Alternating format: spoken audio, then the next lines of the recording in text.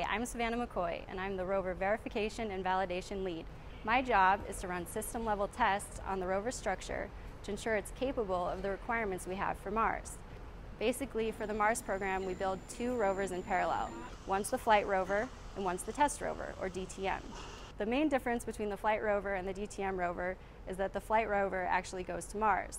Just recently, we ran a major test called the Sky Crane Full Motion Drop Test. This test is to check out the EDL sequence, or entry, descent, and landing sequence, for Curiosity.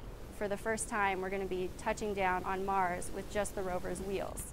So this is the sequence leading up to that touchdown on Mars.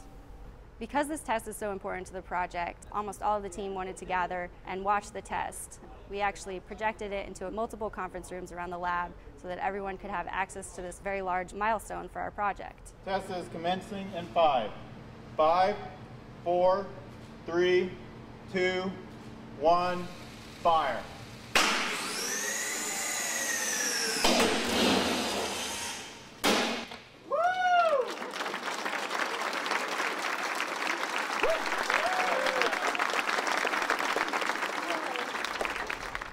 The reason we do all this testing is to prove that what we think is going to happen actually will happen when Curiosity gets to Mars, and that we really understand the dynamics of these vehicles.